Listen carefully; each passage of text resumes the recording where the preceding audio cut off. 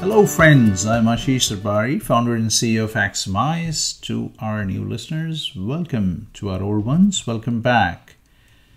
Today I will be talking about a very exciting topic, abstraction. And I have made a challenge for myself to talk about it in less than 7 minutes. So let's see how it goes. So I'll be honest, I came to know about abstraction in a course on logic programming many years ago in my master's program in Dresden.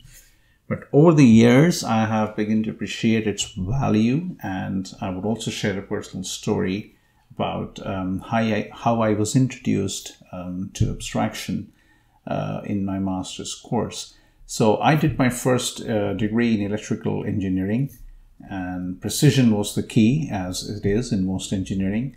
And abstraction was a rather difficult concept to understand in the first instance.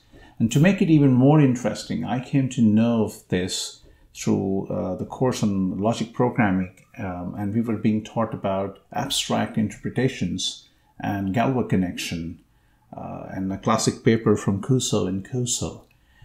Trust me, if you did 4 years of electrical engineering looking at high voltage engineering, linear and non-linear control theory, and electronics,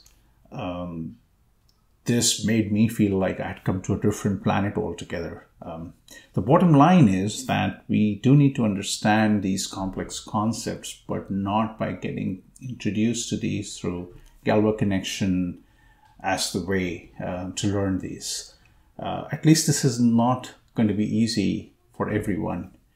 Now, I am going to be talking about abstraction in my webinar next month. It's called the ABC of Formal Verification, and it is on 11th of February. It's hosted by Siemens EDA and Joe Hupsey, and I would be talking about this topic.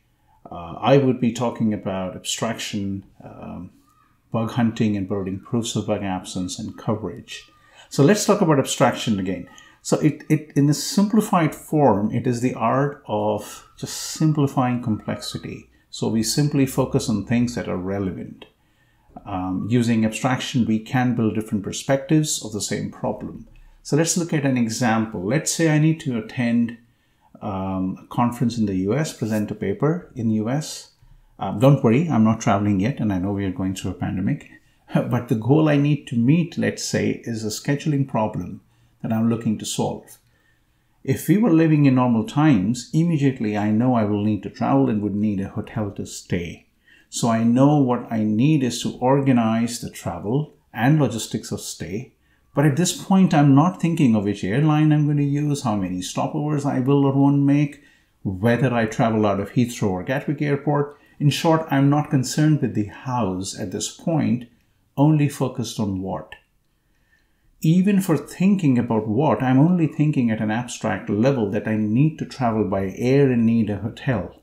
Now let's get more precise and add more details. So let's say I would like to take a direct flight from Heathrow to San Jose, and I will not do a layover and will stay at a hotel near to the airport, but don't care at this point which one.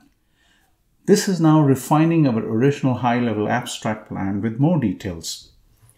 Let's refine it further and describe whether I will take a lift from a friend, take the London taxi, or ask my favorite cab company to pick me up to get me to Heathrow. Of course, the decision is impacted by cost and the availability of different options. And at this point, I may also be thinking of expanding more on the details of what type of flight, economy, premium economy, or business, which hotel, the type of room I may choose at the hotel. This is now a second level of refinement to our original intent of presenting a paper in a conference in the US. We can, of course, keep adding more detail now on what mode of transport I will take from the San Jose airport to the hotel, whether I will meet colleagues, business friends, and when, and if there's going to be a conflict in my meetings. Now you will notice, as you go along refining and adding more detail to the original plan, we are looking at new problems to solve. For example, a conflict resolution between my meetings, which was not originally the first thing that I thought of when I said to you I want to present a paper in a conference in the US. But you will notice three things here. I defined a top-level goal, a problem I'm looking to solve, and started off secondly by describing what it is as the smaller goals. And thirdly, refining and adding more detail as I go along in an attempt to get a solution for the scheduling problem. This process of abstraction-driven problem reduction and refinement is one of the foundations of successful formal verification. Well, I would argue not just for formal, but this is also needed for programming software or hardware, and in general a great technique for any problem solving.